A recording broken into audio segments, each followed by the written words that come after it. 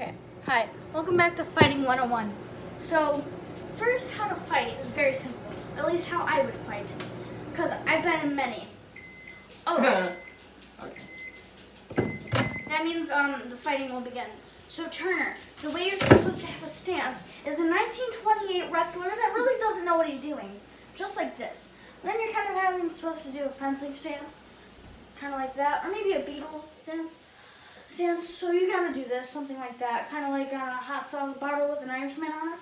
So then, what you do is when they come at you, you throw one. They dodge it because they're super smart. And then what you do is run. And while you're running, you're slowly taking everything off of your pants. And then when they come to you and stop, take off your pants, and then you start running at them. And then they'll be scared.